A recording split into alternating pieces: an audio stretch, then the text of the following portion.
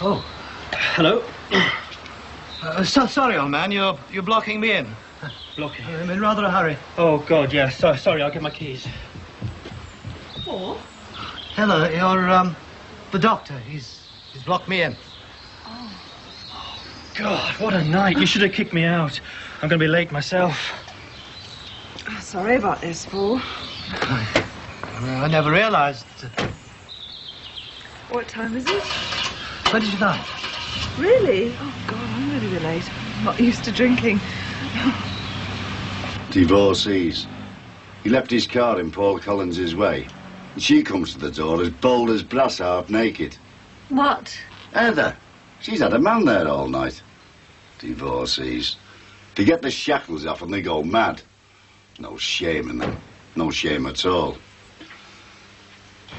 Sorry about that. Didn't realise I was staying. Oh. Circumstances beyond my control. Well, no harm done. Nice to have met you again. Bye, Paul. Listen, I'm going to have to ring. Do you want to stay and have some breakfast? I can't, Heather. I should be on by 9. Oh, have a shower then. Have to be quick. Where did you get that blanket? I itch like mad. Do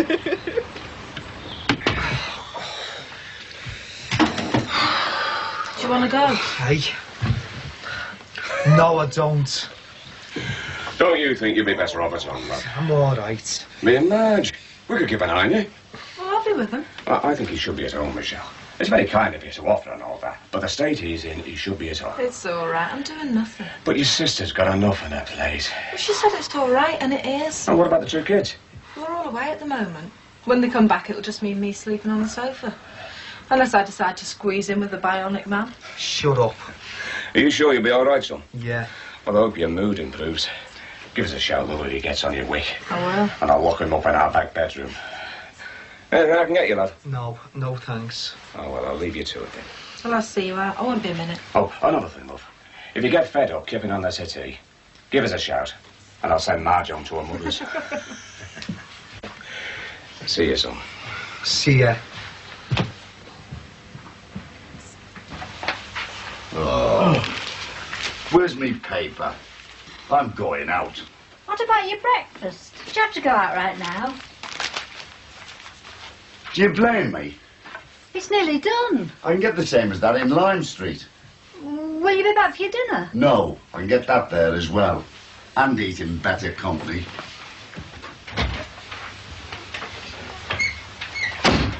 Don't let him bother you, Edna, love. That fella's been in a bad mood since the day I met him. Hello, what have we got here? He must be nuts walking out on this. Doesn't know how lucky he is. Can you eat it? I will, Edna, love, if you'll sit and share it with us. I'm not hungry. This'll cheer you up. Polite diplomats running in at 2:30.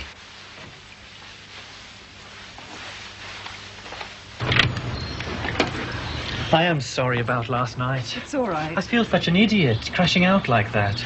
Before the fruit tart, too. When can we do it again, without the undignified good night? God, I'm so busy. This is ridiculous. Having to check a diary to see when I can take you out to dinner. How about Monday night? Late meeting. I've got a lot to finish off, you see, before I go to Manchester. Friday, then? Then I'm in Manchester. I'll be back on the Sunday. Sunday? What's that? I think I'm covering for half the hospital rugger team. Well, shall we leave it that we'll phone? Will you get any time off in Manchester? Little, perhaps. How about lunch that Friday? In Manchester? Why not? Otherwise, it'll be weeks before I can return the favour. You don't believe me? Well, I mean it. You'll come to Manchester? No, I don't. That's it, then. I'll come to Manchester. Which hotel is it? Oh, I don't know yet. I'll give you a ring. Do you know a restaurant called the Film Exchange? No? Well, I'll be there about 1 o'clock. Look, sorry, I must go. Stuart, I've never heard of it. Well, neither had I till yesterday. We'll find it.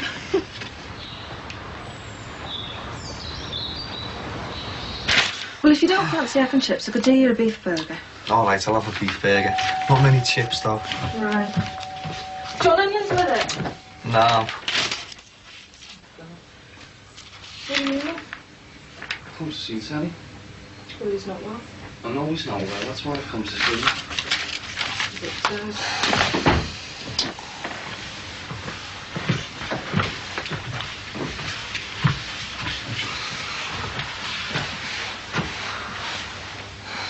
All right, sir. I don't want to see you. What? You heard. What's brought this on? He doesn't want to see you. I'm talking to Terry. It's her business too, and I don't want to see you. Why? Why? Because of all this. Look at the state of me. I can't even get myself to bog. And look at you, walking round like nothing's happened. You haven't even been to see him. I would have done, but I mean, But what? Don't want to know. It wasn't me who wanted to tell the busies, Ter. I don't want to talk about it. Haven't you done enough damage, Barry Grant? Shut up, Michelle! Why should I shut up, eh?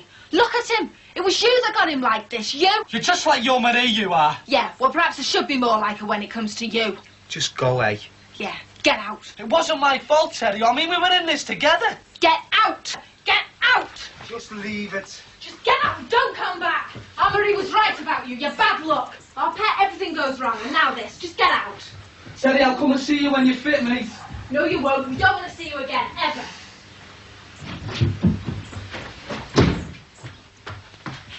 I mean it, Terry. That's the last time he sets foot in this house. I don't want to see him again. The total to a 10-pence stake moves on to £127 and 5 pence. Well, I'm looking rather sour because I think really we shouldn't have gone for a 1 o'clock jump then at 9 to 2. A terrible price for a very good horse, really a pretty consistent animal, and they didn't run Cambridge to deliberately lose. But Jerry said he's ridden, he's the 29th winner, so he won this championship last year and he's won it again this year. This championship is confined to jockeys who haven't ridden 50 winners at the start of the season, so he's eligible Mrs. next Cross. year for the championship. And, Yes. Jerry says that he's determined to try and win it again for the third You know we can't have this, Mrs. Cross. A tenner each way. You're 160 down. Your limit's 120. It isn't. You know it is. Ronnie told you yesterday. It's a good tip I've had. Well, good tip or not, I can't take it. Just this one. I can't. And I want the account settling 160? by next Tuesday. Well, I don't know if... Next Tuesday, Mrs. Cross. What if I can't pay? Look, you got the letter when your application for an account came through. Pay up in 7 days when requested. Or it's legal action. Legal action? Yeah. Well, I don't think I can pay in 7 days. Sorry. That's the rule. Jerry says that he's determined to try and win it again for the third year running. The only bit of bad news about it is that,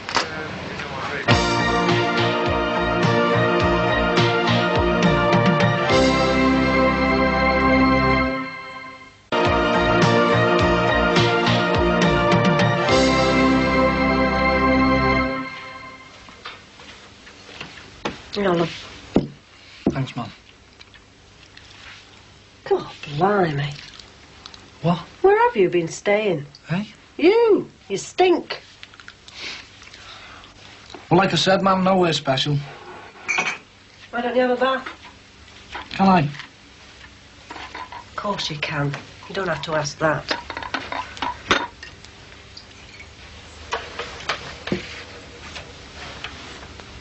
I am going, Mum.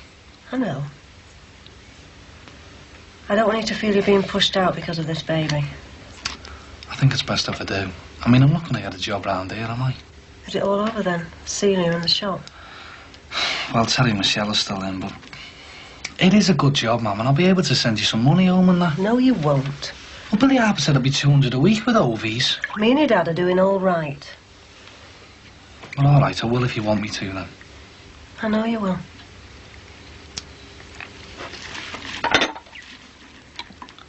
It's not what you think it is, you know, Mum. Usually me asking you.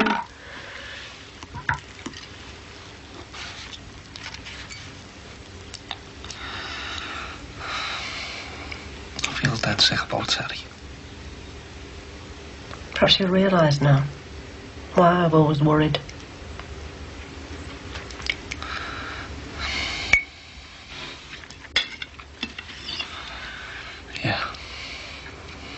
Thanks, Mum. Go on. Go and get your bath.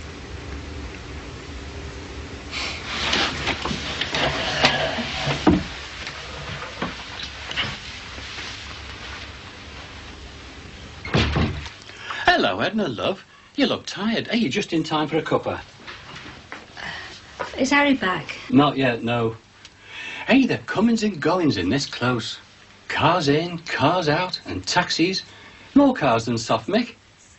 Harry should cash in on it. I've told him. About renting the garage.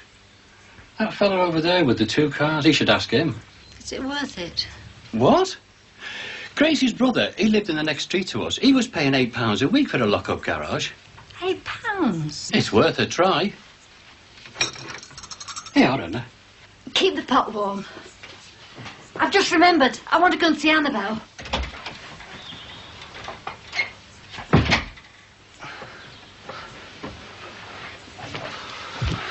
Oh, it's back, is it? All right, Dame. Where have you been? About? Mum says you've got a job somewhere. Yeah. Away, innit? Wolverhampton. Yeah. How much? Never mind. Damon, what are you rooting for? Your season ticket. Oh, that's very nice, that is. Oh, come on. I can't afford one, and you won't be needing it for ages. Go on, and you can use it. How much will you get? Enough. I've been writing trying to get a job for ages. Not a thing. You'll have to go away, Dave. Nah. Linda won't let you, eh? Well, it's not that. I mean, I don't want to leave it. I just have to wait till I get something round here. You don't mind if I take these as well, do you? No, you can have them as well. Honest? It's just that, well, I have my kick round under the floodlights and...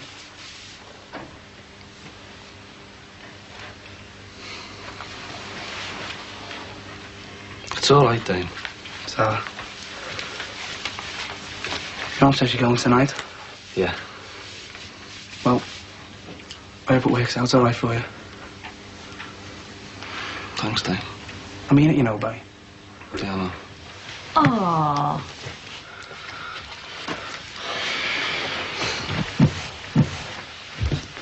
You'll never be out of work, will you, Karen? I don't know. What, the brain of Brookside? It'd be funny having a baby instead of you. Why, what's the difference? Well, over at Susie's house, Sir Jeff's got a new baby now. Him and his wife are living with them. And here it's my mum and dad. Yeah, well, it's too late for me to be bringing a baby into this house, isn't it? Been beaten to it.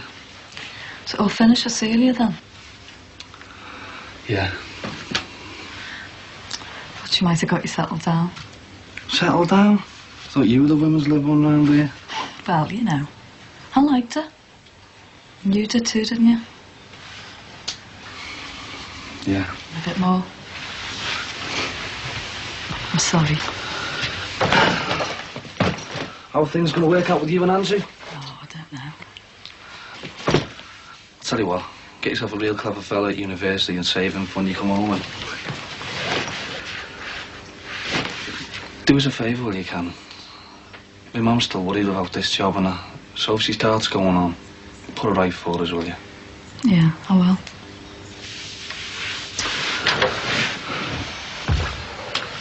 And, look after yourself.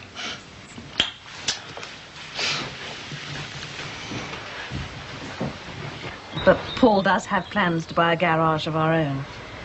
But renting's cheaper, much cheaper. Well, I don't know. I think he's got all that in hand. Oh, sorry, there's my phone. You could do what Harry did with the nurses next door, a lease. Really, You could pay a few months in advance. You've no need to go to a solicitor or anything like that. I could do it. Really, I ought to answer the phone. How much a week did you say? £6. Well, I'll have to ask Paul about that. I'm not sure where he's up to on this.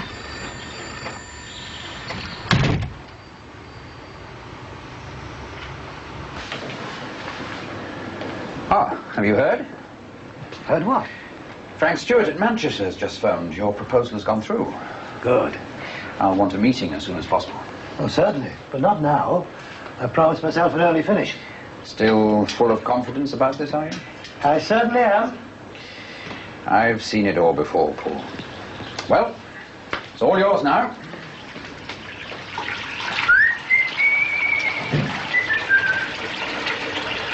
I think he's so cut up about Celia. Well, I'm more worried about this job. It's all right, Mum. I know it is. Is it? Yeah, I reckon it is. All right, she.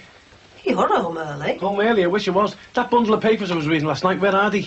Green papers? Yes, I should be in St. Helens in half an hour. I've got a trades council meeting. I forgot the flaming things. By the bed. Cheers, kid. Bob!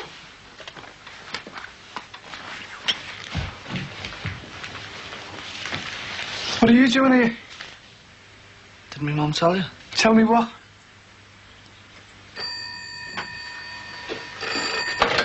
Hello? Oh, Sonia. Hello, how are you? No, I've been in all day. A persistent neighbour at the front door. Irishman? I'm intrigued. Well, I hope this isn't bent, lad. It isn't. Yeah. Well, I don't want your mother going through this lot again. Not now. The job straight up, Dad. Yeah. Well, she's had a belly full of this lot. And so have I. And I don't want you coming back here in handcuffs. I won't. Anyway, I hope it works out all right for you. Yeah, well, thanks. Look, you know why I read up on you the other week, don't you? I was worried about your mother and you. And you were lucky this time, you know. If you take my advice, lad, you'll stay well away from them lunatics. All right.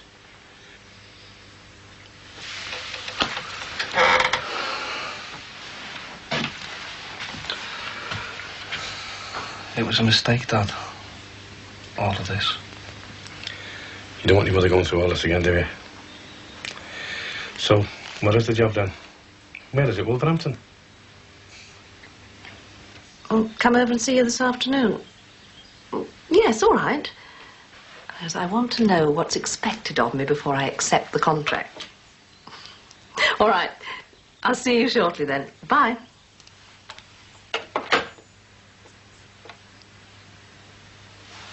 Here, put that tenner in your pocket. Oh, no way, Dad, you're all right. Put it in your pocket and don't tell your mother.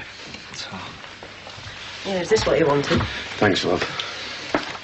You better off, haven't you, if you're doing St. Helens? Yeah. Well, Dad, I hope it suits you. I'm glad you're making a go of it, you know. Thanks a lot, Daddy. Ta-ra, love. See you later. See you, love. Bye. You haven't got a said, eh? Yeah.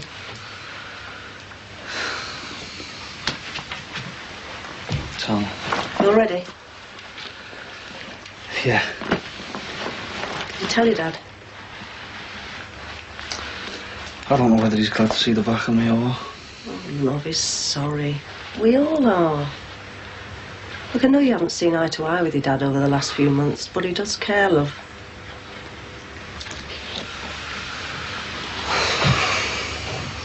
I think he's worried about you. Well, just because I didn't have the test and that motorbike business, I'll be all right. I can't imagine you with a baby. Neither can I, love. Don't worry, Mum. I am worried. What about? Just worried. Oh, Mum. I've had you three. All smashing kids. Mum, it'll be all right. Everything will be all right. Give us a ring when you got yourself sorted out, won't you?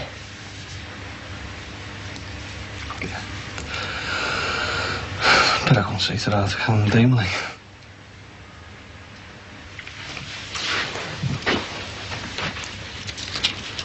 Mum.